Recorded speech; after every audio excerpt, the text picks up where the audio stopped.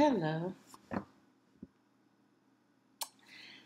I wanted to come out here and talk about at some point you graduate from LPN school and you may want to go on to become an RN.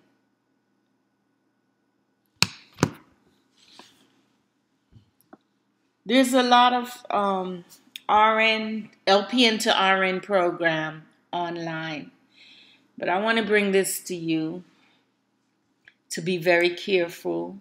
The school that you choose may determine that hinder you in a way that you're not able to practice in certain state. Traditional LPN to RN program is going to school, a community college preferable, and continuing getting an associate degree in 1 year. You may hear the word bridge program, LPN to RN program, bridge program, acceleration program, 1 year to become an RN. And that's what I was in the beginning. And I went to a community college and got an associate degree. That's the traditional way. Now there's a lot of, you can still become an RN online by taking classes. There's various schools, but what I want you to take note of, and one particular school, the reason why I bring up this conversation, because I happened to come across working with a nurse, and she is an RN, and she told me that I was going to do an assignment in California. And she said she can't, and I was telling her about it because I like to share information with my fellow nurses that this assignment is going to pay good. They might just want to get in on it. And she told me she can't get a California license. And I said, "What are you?" And she said she's an RN from New York, and she did take an Excellior program, LPN to RN. What happened is she take an online class where they go to it and give them a series of tests, and she did pass her boards and become an RN. Apparently, a few years back, this particular college, Excelsior, they are accredited in certain state, but California and Maryland, you cannot get a nursing license if you graduate from that particular school. And I will leave a link or do some more research and discuss it more. What I want you to take from here is new LPNs. I would prefer and I would advise to go traditionally into the bridge program. It's not 1 year anymore. When I went, it was 1 year, less than a year, because the semester, it was like 9 months. I became an RN. And that's because my LPN program was in a college, so I was able to take for my LPN, I had anatomy and physiology, chemistry, microbiology on the college level. Most LPN school, they just give you the basic anatomy, and that doesn't transfer into college level. So you need to know that. So I went to a community college, continue on into a community college, from an LPN to an RN. So it was less than 9 months I became an RN. Be careful of those online courses. It's easy to pass. And this person is an RN. She worked with me side by side. A very good RN.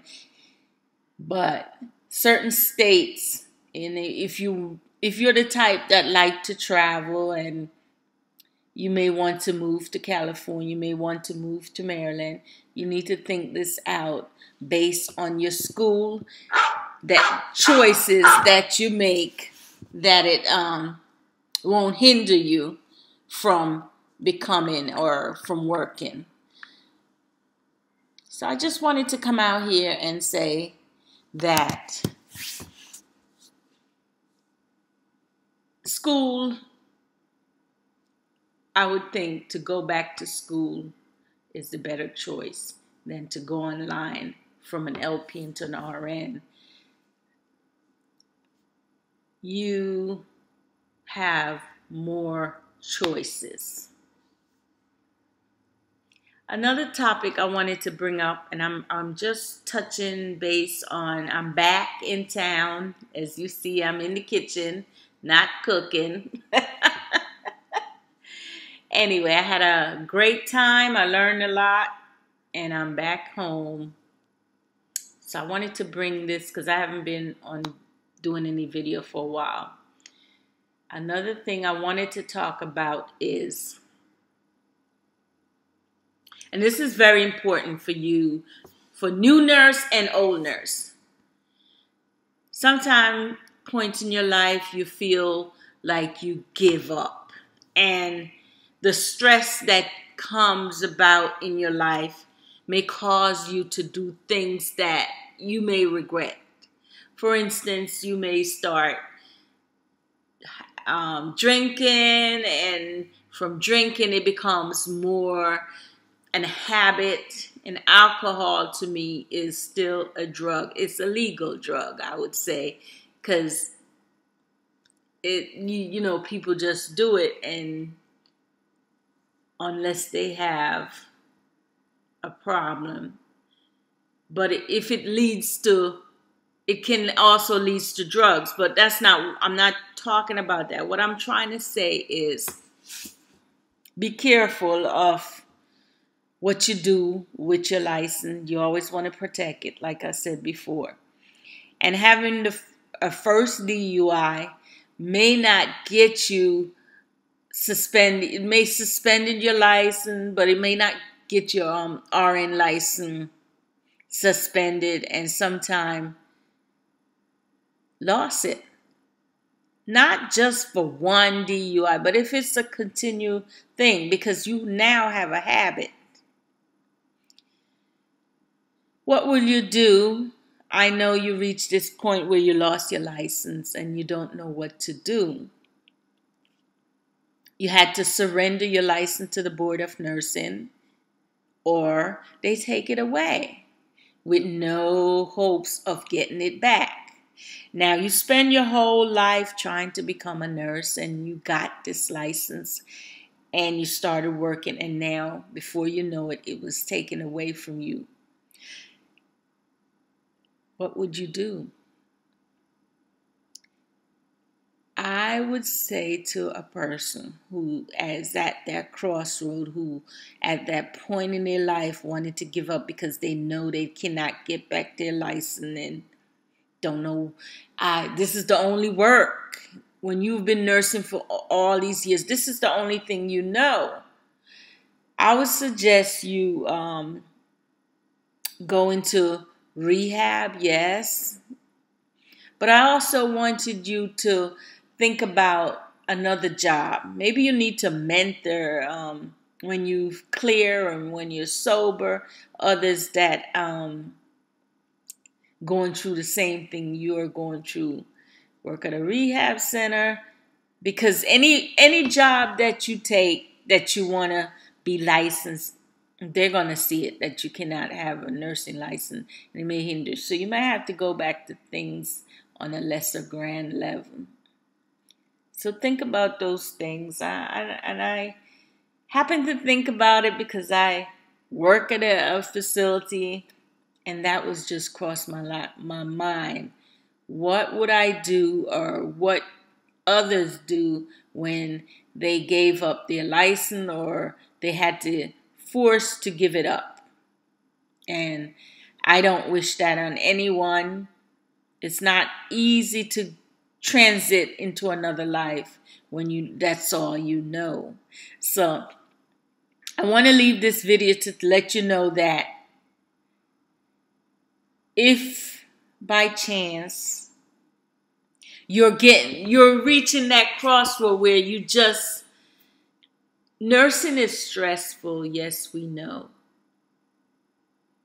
But